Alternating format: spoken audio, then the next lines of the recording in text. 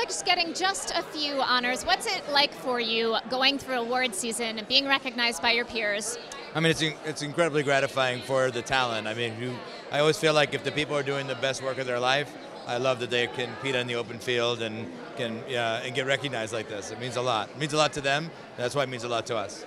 One of the things that artists constantly talk about with Netflix is the creative freedom that you give them to really pursue. But coming from a producerial perspective, you still have to balance the bottom line. So how do you, from the producing side, kind of give that freedom, but at the same time do what you need to do to run a business? I feel like our work is really over when we do the picking, meaning that if we pick the right people and pick the right projects, that's 90% of the work.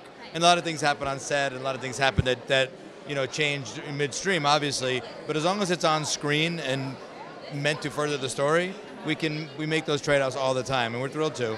But for the most part, we think it's if we pick the right storytellers who are telling the story of their lives, we give them the resources they need to do it and get out of their way.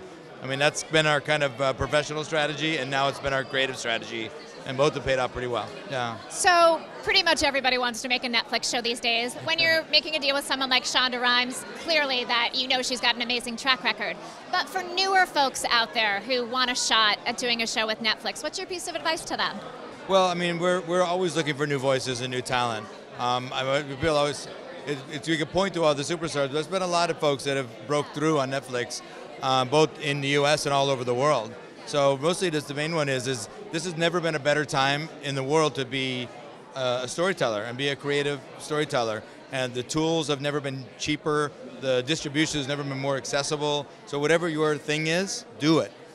Write, shoot, cut, post, get your work out there and let people see it. And clearly that's paid off with Alfonso Cuarón and Roma. Absolutely, yeah. So proud of him, so proud of this film. Well, congratulations to you, congratulations to Roma on all the accolades it's receiving, and have a great time tonight. Thank you so much, thanks.